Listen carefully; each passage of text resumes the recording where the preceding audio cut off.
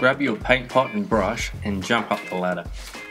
Dunk your brush in and let's get this done.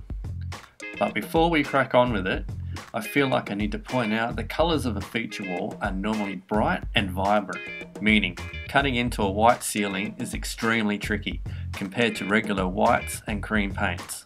These colours can be more forgiving if you have little crashes when cutting in. However, feature walls can have a high contrast in colour, which makes them stand out in a room. Trouble is, any crashes and flicks of paint will also really stand out. You don't want that. So be careful, keep a steady hand, follow these instructions and you'll be sweet. Always beginning at the top of the wall, starting in a corner. Brush your paint on the wall parallel with the ceiling. Be sure to stay away from the ceiling edge. It's very important. With your first brush stroke, do not try to cut into your edge. There'll be way too much paint on your brush for that.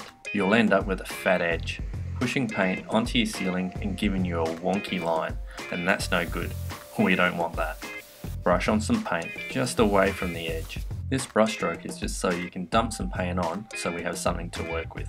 The second brush stroke will now cut into the wall. This is the money maker. This now allows us to get that nice straight line that everybody asks about all the time.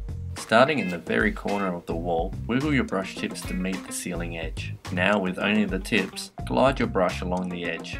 As you move your brush along, it picks up the paint you laid down with the first brush stroke. This evenly spreads the paint to the edge. Just move slowly at first. If you find that your brush is picking up too much paint and forming a fat edge, move your brush away from the edge and slap away the paint onto the wall and start again from where you left off.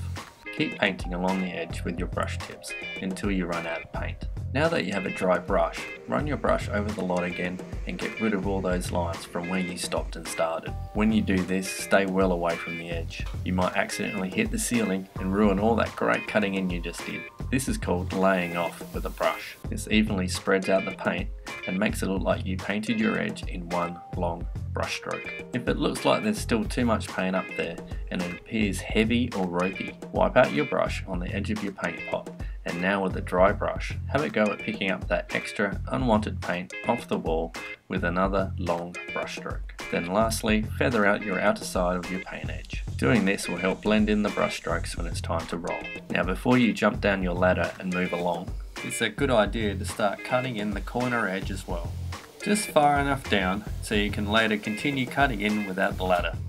Use the same cutting in techniques as before, but this time using vertical brush strokes. Remember to start off slow and steady to keep a good line. With time and practice, you will gain speed and control. Repeat all the steps to cut in the ceiling and bring down the other side of the wall. Now that you're done with the ladder, continue to cut in and bring down the corners from where you left off, down to the skirtings. Don't forget to cut in light switches and anything else that might be on the wall using the same technique. And now it's time to cut in the lower levels. This will be your skirtings or the wall's floor edge, using the same technique as before, but upside down. And there you have it.